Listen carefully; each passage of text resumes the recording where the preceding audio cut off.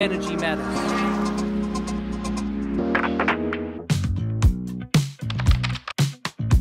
Sherry, how are you today? I'm good, thank you, Roshan. I'm so excited to be here. Whereabouts are we right now? So we are in the LAVO hydrogen base in Jinan, China. I'll be honest with you, I don't know a great deal about hydrogen. I'm bent on solar, so I need you to educate me and teach me everything. Definitely, let's go. Thank you.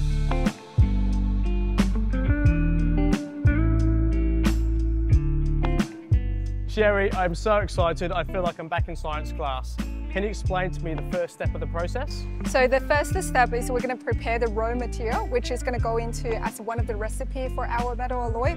What you can see here is titanium and magnesium. And when it's getting the big ingot, we're going to chip it out into the small pieces. All the small pieces will look like this.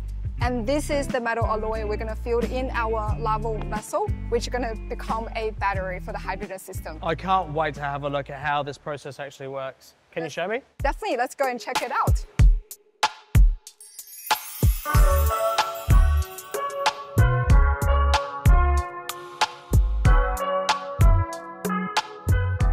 So Sherry, what's going on inside? This is inside the furnace? Yes, exactly. So look inside. So this is where the melting process is going to happening. And the system going to start to rotate. So as that rotates, and then there's obviously heat coming through. Correct. That's going to cause all the metal recipe we prepared as a raw material start to melting and becomes into a metal alloy. I get it, because it's almost like a big mixing pot.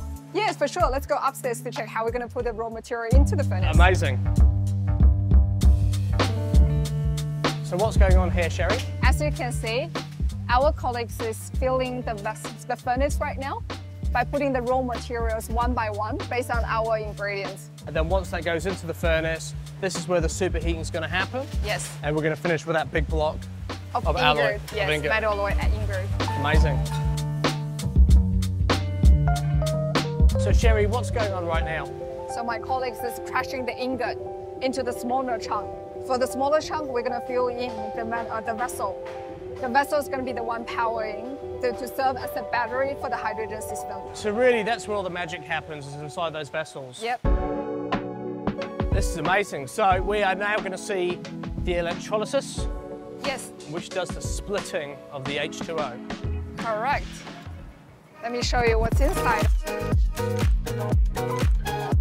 So this is where the water is going to turn into the hydrogen gas. Fantastic. Very exciting. Now you've seen the electrolyzer, you see the control room. After hydrogen is produced by the electrolyzer, hydrogen will actually get pumped into the vessel right behind us. And when the vessel started to absorb the hydrogen, you can definitely feel the temperature change slightly. So do you want to feel and touch it? Absolutely. Just touch the vessel. Yeah, wow, you can really, really feel the temperature. I mean, it's not boiling hot, but it's very, very warm. How hot does it actually get? In the vessel, there's a coil.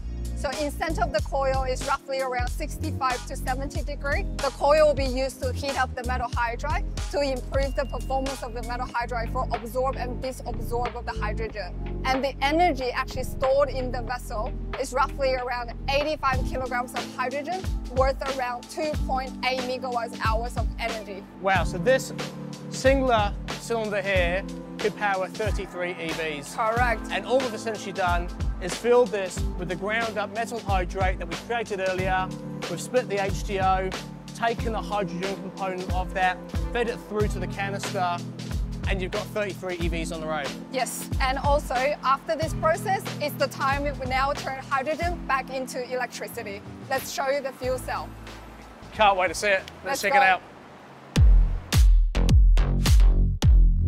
So what do we have in front of us, Sherry? Because it looks just like something I'm finding in a car, or a very, very large car. Yeah, this is our fuel cell system you're looking at right now. This is the equipment going to turn hydrogen back into the water to generate electricity along the way.